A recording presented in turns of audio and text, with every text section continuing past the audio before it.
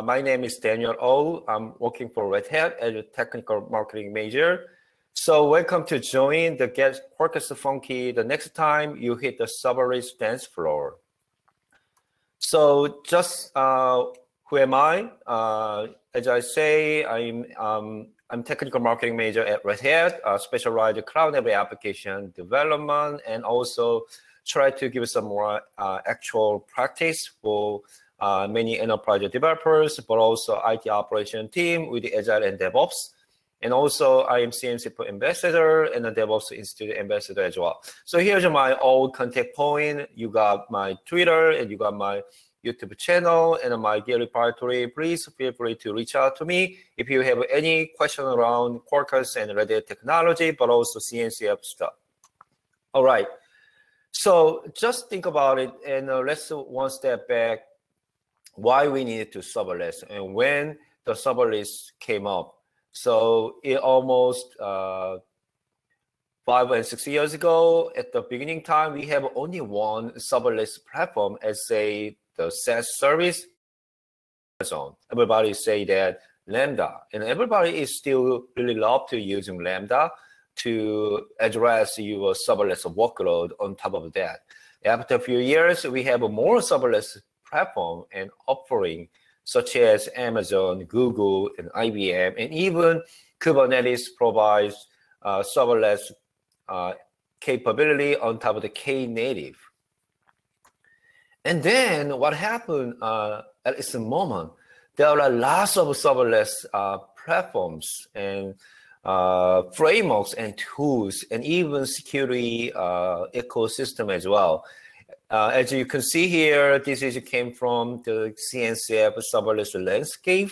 There are a lot of tools, which means, we can address and implement, design our serverless application and architecture and the platform. Even you can have managed services, or you can install and build up your own manageable platform for your serverless application. For example, Knative services and Knative serving allows you make that happen.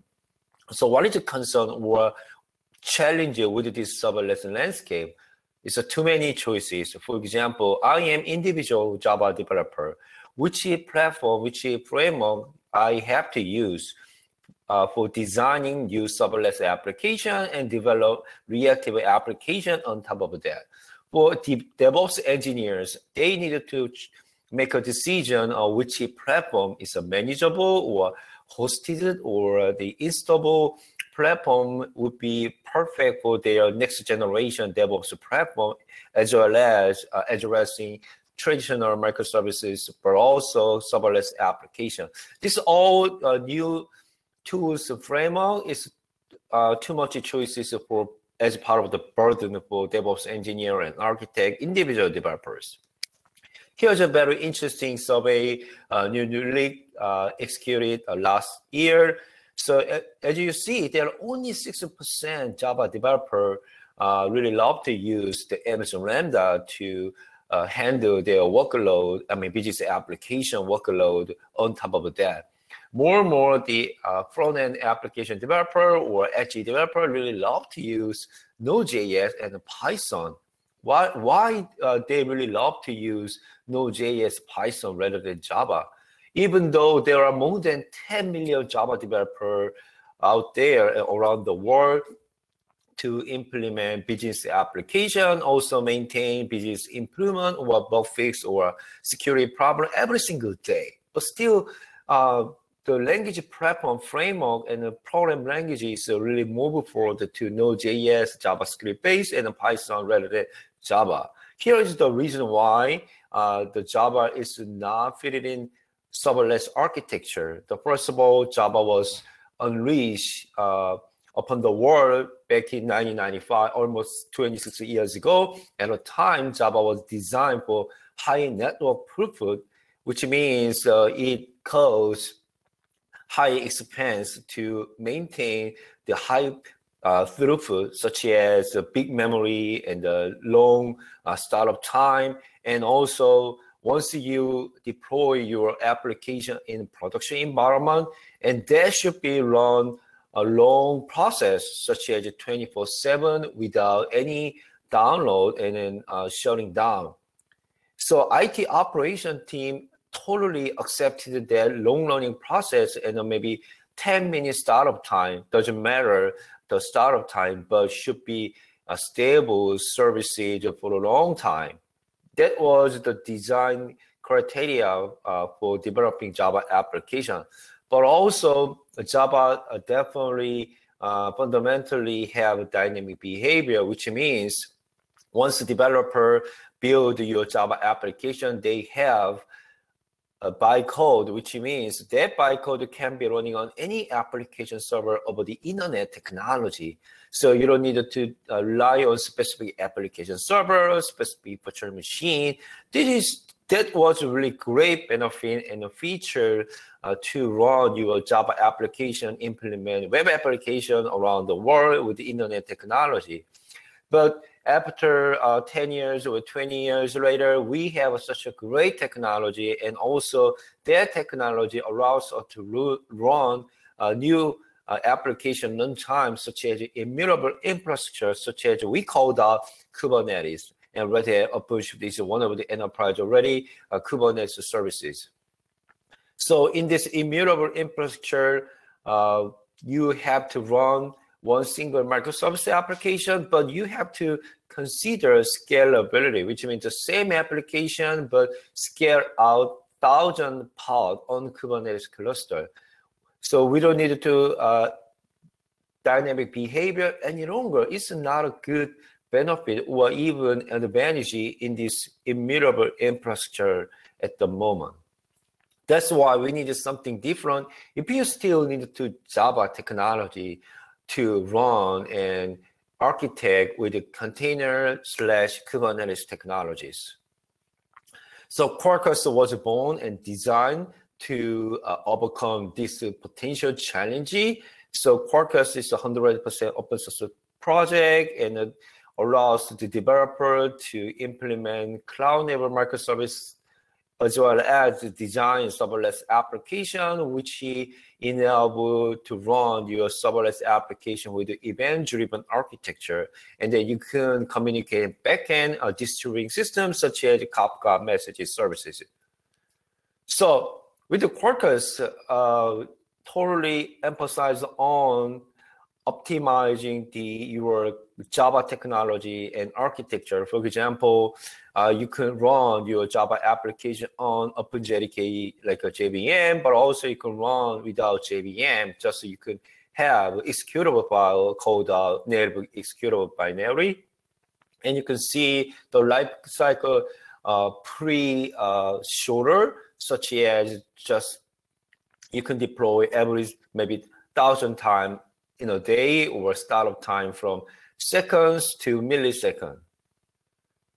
And how it works, because Quarkus gives us two options for developer from compile an application and then create your bytecode. And then you have two choices to make the runnable easier. First of all, based on Java, the Java file, something like that. And then you can take the ahead of time compilation strategy, which allows you have a native executable file, so you can just run that file just like a Go. And the more important thing is Quarkus shipped all necessary tasks when you run time, such as the annotation scanning or parse descriptor, and enable, disable some specific feature and configuration. This is always happening at runtime when you run Java application traditionally, but Quarkus moved that request and task from runtime to build time. So this is a huge impact, makes your Java application lighter, smaller, really fitting into your container plus Kubernetes technologies. So how do Quarkus support the native compilation strategy? The native compilation came from the GraalVM technology, and the GraalVM invented by Oracle. And then there were two versions, Community Edition, but also Enterprise Edition. The Quarkus more support the manual downstream project from GraalVM, which are aligned to OpenJDK technology. And we also keep maintaining the security problems such as CVE, and also we're going to add more enterprise capabilities such as debugging and monitoring, etc. So this is the only way Quarkus supports the native compilation based on manual project. And how Quarkus address the function and serverless capability for your application. Here's a really interesting, and I really love this name. So Funqy is one of the extension of Quarkus. The extension means it's one of the capability. Just imagine that if you have some experience to develop Maven project on Java application, you need to define multiple dependency on your project, such as the JSRS or data transaction like a PostgreSQL or MongoDB. This is all capability on your Java application, which is specified and defined on your POM XML as a dependency. So Quarkus extension is the way specify that dependency and capability. So one of the extension is the name is Funqy, allows you have a portable Java API to write your function, and which deploy multiple FaaS platforms like Google, Amazon, and Knative, and also Microsoft, etc. This is a code snippet and just func annotation, make your Java method as a function. I'm going to show you a quick demo just a bit later. So also you can have traditional request and response synchronized application function, but also you can handle a synchronized reactive application.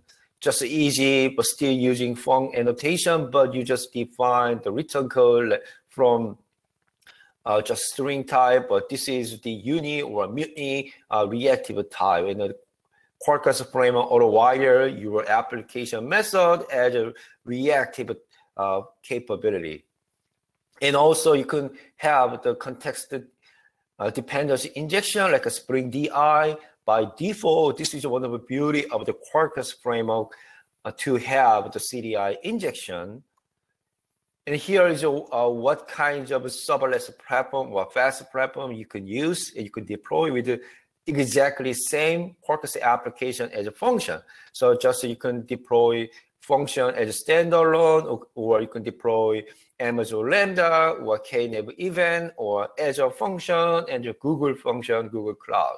This you don't need to figure out the syntax or API to deploy the specific cloud platform, which means you don't need to change any code. Just you need to figure it out and put in your configuration on your application properly, such as, for example, target platform is this is Amazon, this is Google, this is Microsoft, this is Knative, etc.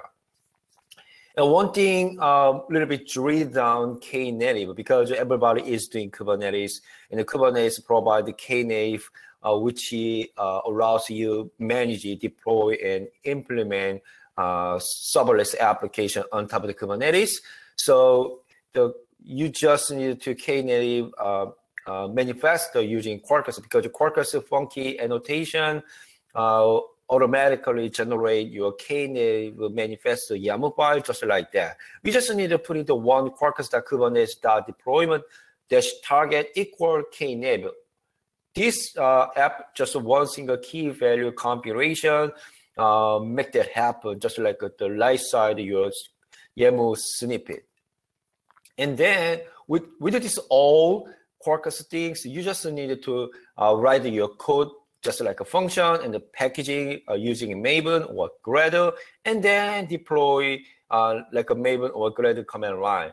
Just 3 steps from application development to deploy your application to Kubernetes cluster for serverless application. So I'm going to stop the talking and just jump into demo how it works. So start my project mode, and then here's my local environment. So I'm going to using the Knative serving command line, aka KN, and there are some add-on KN Func. It's a dev preview in OpenShift 4.6 cluster as a part of the OpenShift serverless operator and capability. So here's my sample local directory. As you can see, I have some few experiment thing here. So first of all, I'm gonna need to create my function project. So kn func and create, and the Quarkus, the function name Quarkus Funq, and then I'm going to use the runtime environment in the Quarkus. There we go. And then now we have a new Quarkus Funq project. It's automatically generated. And you go to Quarkus project, and then you can find that the Maven project automatically generated. And let's take a look at the func YAML file. As you can see, the function name Quarkus Funq and namespace, which is referring to your Kubernetes namespace or OpenShift project name and runtime Quarkus. Actually, this function allows you have a multiple runtime like a Spring Boot and Quarkus, Node.js, and Go.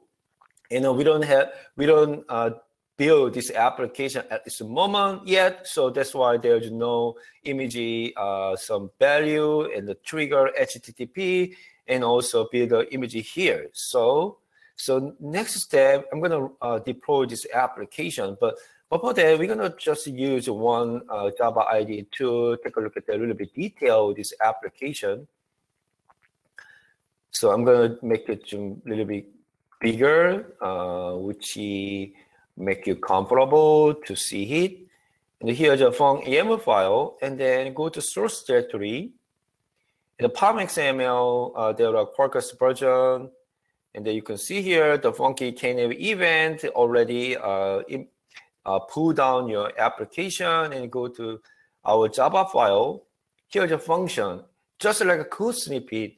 We just needed to one func annotation here, and the other method just like a POJO, and then it's just input the JSON file message and then output the JSON file message. It's simple. You could get started to add more business capability on this application on this template.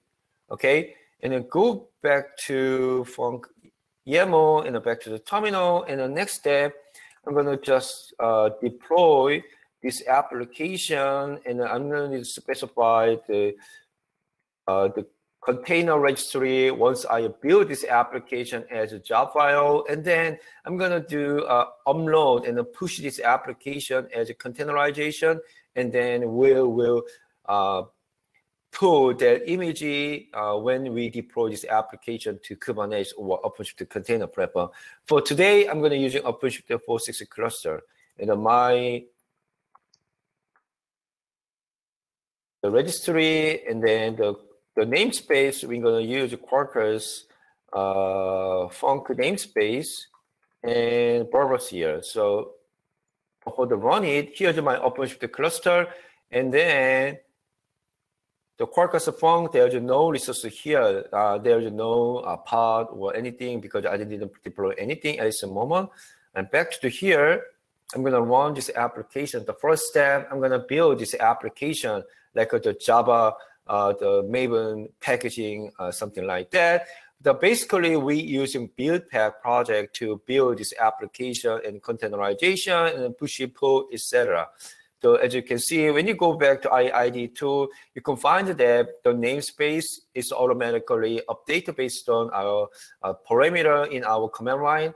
And the image just updated it because I put in this as a parameter when I run the kn func command line, and the image digest will be updated soon. Yeah, just like here, because when you go back to terminal, it's already push that, and we need to Knative serving become ready. And when you go to OpenShift container platform, now you can see your serverless already deployed. When you click on the below, you can find here is a JVM application, and then you just need 4-6 seconds to start up, almost 4.5 seconds to start up, and go back to topology view.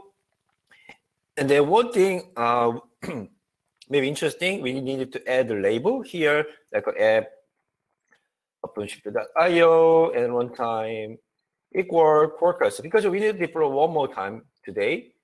Now you can see Quarkus, and then go back to here, And here is the REST endpoint, your Quarkus application. And I just try to copy and I try to call invoke endpoint. Here the message like a JSON and like a Quarkus function and call the endpoint here. Let's give it some moment. Yeah, so our application already terminating, which means the default configuration setting is 30 seconds, which means if there's no demand or request to this application serverless function, this will be scaled down to 0 by default, just like a serverless behavior, like an Amazon Lambda. And then once it already terminated and down to 0, and we will invoke and trigger this serverless function using a call command like a HTTP request, and this will be go up automatically like a core star, one of the behavior of a serverless application. Okay, we just down and back to the here and just trigger your application using HTTP protocol, and back to the here your application just started. This is the exact same behavior your serverless application, and now we got the return is a code. It takes just 2 seconds make that happening. So let's try to one more another experimental thing. So go back to here and try to using native compilation. So just to make sure the default function name native, and then image also native, and the builder we just need to here native.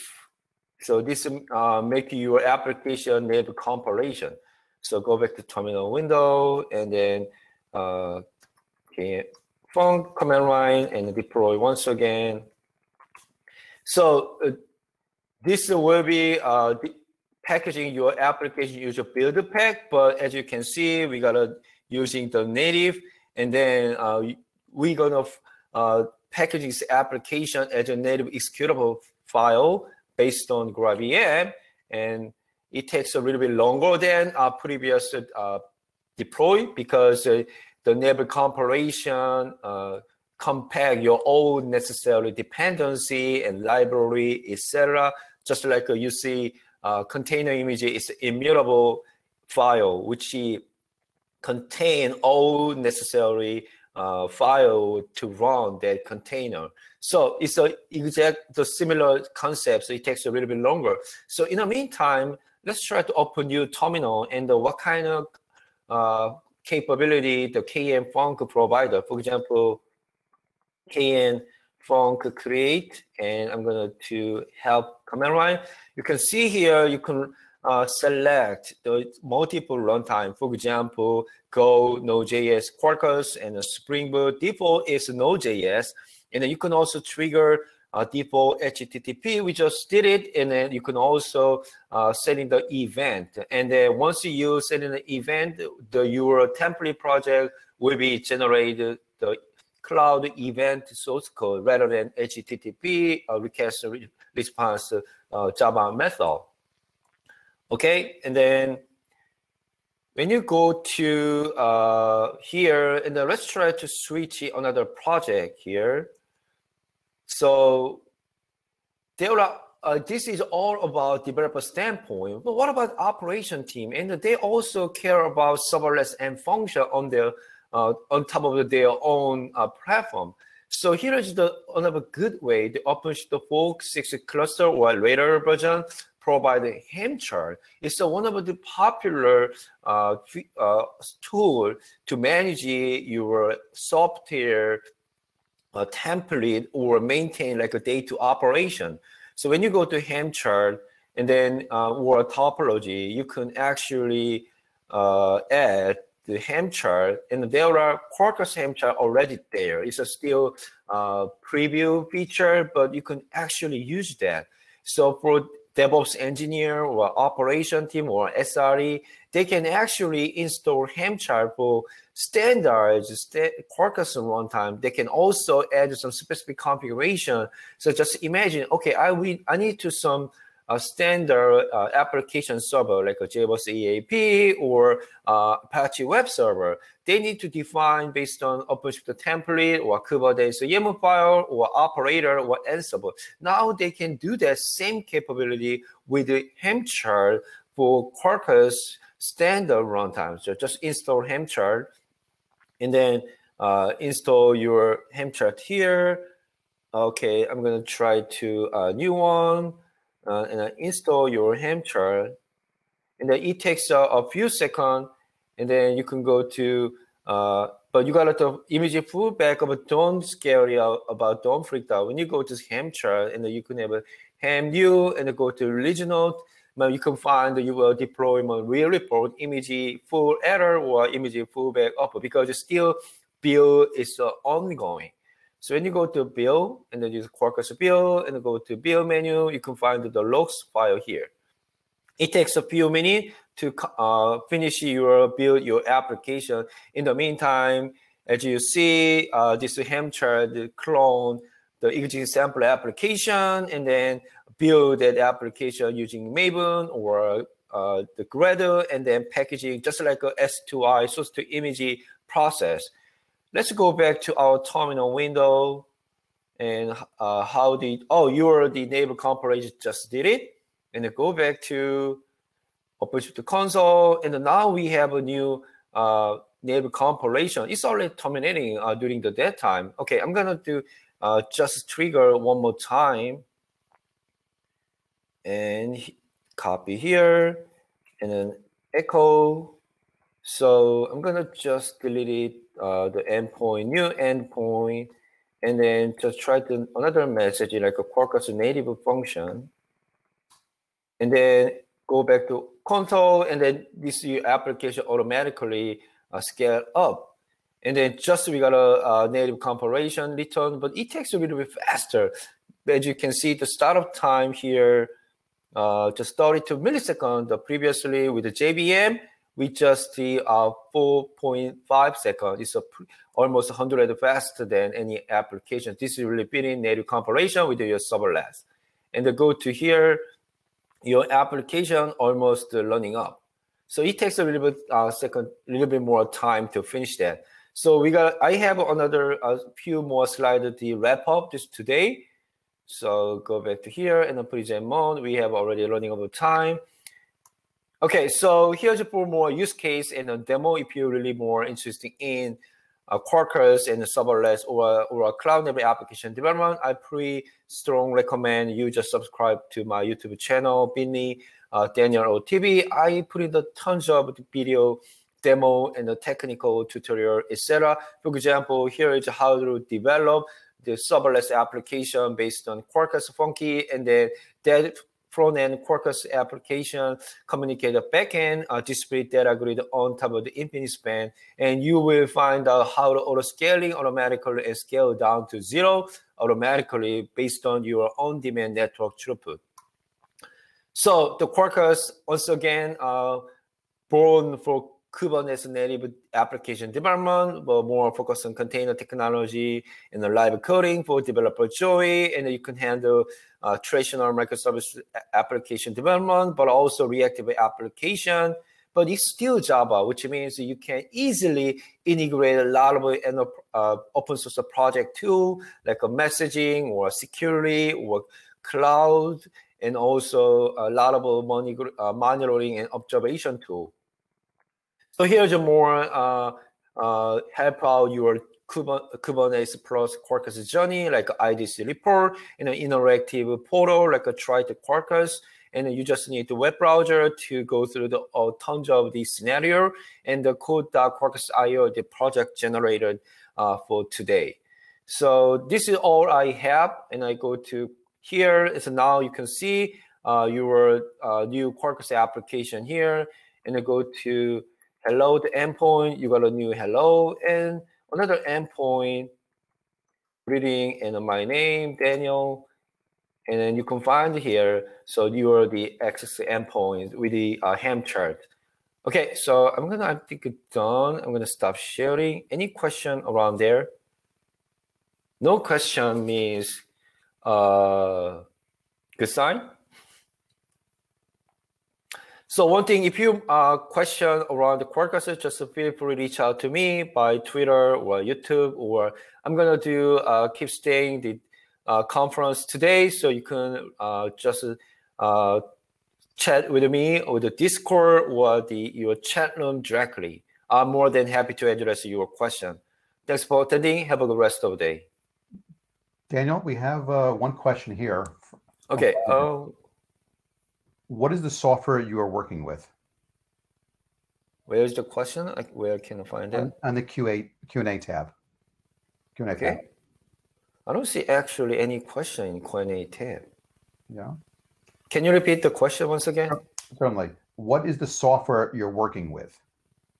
Software? Yes. Yeah, so mainly I am the technical marketing major at Red Hat Runtimes team. So I've been working with the Spring Boot and Quarkus and Node.js, Vertex, all cloud-native runtime, but also data grid, like a single sign-on, all the runtime-related product and software, and also Kubernetes thing as well. Okay. I have one question. So we'll remind everybody they can post the Q&A questions in the Q&A tab. We still have Daniel here, and after the session, Daniel, will you be available on Discord for a follow-on question? Sure. Yeah, sure. I will be there all the time. So just ping me or direct me. I will keep watching the session. Is this session what is the session number in the Discord? We're session room 1. Okay, we'll be there. Yeah. So if you can monitor that, that would be fabulous. So yep. You had a slide that was very interesting where you talked about Knative under Amazon, GCP, and Azure. So, yep. What your point really is that you can code once and then run in any of those 3 cloud providers, as well as on-prem. Are there any changes you need to make to your code to run in those different environments? No, actually don't need. And then you just need to add the target environment, your application property file rather than Java code. So when you go to my YouTube channel, I actually posted all the video demos, how to deploy same application to Amazon Lambda or Microsoft Azure or Knative, just like I show you today. So you can figure out what difference thing between the multiple SaaS platform to deploy serverless function without any code change. And I'm going to put in this slides deck in the Discord as well. Excellent, excellent. And where do you, if I can ask you to kind of foretell the future, where do you see serverless going in the future? Yeah, that is a really good question. So actually, I had a conversation earlier this week with a Forrester analyst around the serverless strategy or vision. And the interesting is serverless is still early stage, in major technology, because people saying serverless is really fitting the just web application. But it turns out more and more enterprise companies try to adapt the serverless technology with the multiple business domain, traditional business domain. So in the end, you can evolve existing all business application with the serverless plus event-driven architecture. But it takes a little bit time to make that happen, like a cold start, a warm start, and what is stress put, or what is your container. So just imagine containers still a little bit experimental thing for serverless technology, because Amazon Lambda doesn't use a container technology. Just you can upload your application itself and then running on top of just a virtual machine. So there are still experimental thing with the serverless, with the real application on enterprise production, but more and more enterprise are really interesting adopting that thing. And in terms of manageability, how do, if you decompose an application into thousands of serverless endpoints, yep. How are companies managing, the application that way? Or is that a benefit where you can change one thing and have little to no effect on the other applications? Yeah, that's another good question. So basically all serverless based on the HTTP protocol and also the cloud event. So there are serverless workflow project to manage your multiple thousands of serverless as one workflow, or multiple workflow for your business application behavior. But also you can have the API platform to manage or handle your requests from end user to your serverless application. Excellent stuff. I may have lost my video here. Oh yeah, no worry. I can see your nice, handsome picture. Oh, mugshot. You're too kind, Daniel. Yeah, thanks, man. So if there's no other questions, I would invite everyone to join Daniel on Discord. And thank you very much for an awesome talk. Next up, we will have Service Mesh, Serverless, and Event-Driven Architecture with Langdon White, and that will start at 3:30 Central European Time. So again, Daniel, thank you very much on behalf of Atavio and myself. Yeah, thanks, Ari, and thanks for attending, everybody, and have a good rest of the day. Thank you. Bye. Bye-bye.